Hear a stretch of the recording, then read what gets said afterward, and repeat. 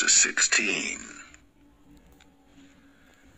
Now Sarai, Abram's wife, bare him no children. And she had an handmaid, an Egyptian, whose name was Hagar. And Sarai said unto Abram, Behold now, the Lord hath restrained me from bearing. I pray thee, go in unto my maid. It may be that I may obtain children by her. And Abram hearkened to the voice of Sarai. And Sarai, Abram's wife, took Hagar, her maid, the Egyptian, after Abram had dwelt 10 years in the land of Canaan, and gave her to her husband Abram to be his wife. And he went in unto Hagar, and she conceived. And when she saw that she had conceived, her mistress was despised in her eyes. And Sarai said unto Abram, My wrong be upon thee. I have given my maid into thy bosom, and when she saw that she had conceived, I was despised in her eyes. The Lord judge between me and thee. But Abram said unto Sarai, Behold, thy maid is in thy hand. Do to her as it pleaseth thee.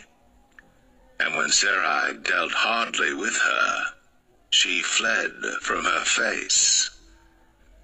And the angel of the Lord found her by a fountain of water in the wilderness, by the fountain in the way to Shur.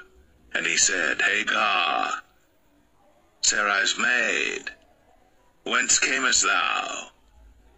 And whither wilt thou go? And she said, I flee from the face of my mistress Sarai. And the angel of the Lord said unto her, Return to thy mistress, and submit thyself unto her hands. And the angel of the Lord said unto her, I will multiply thy seed exceedingly, that it shall not be numbered for multitude.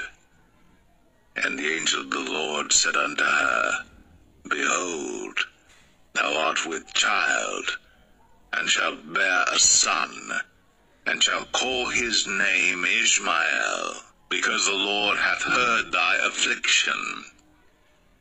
And he will be a wild man. His hand will be against every man, and every man's hand against him.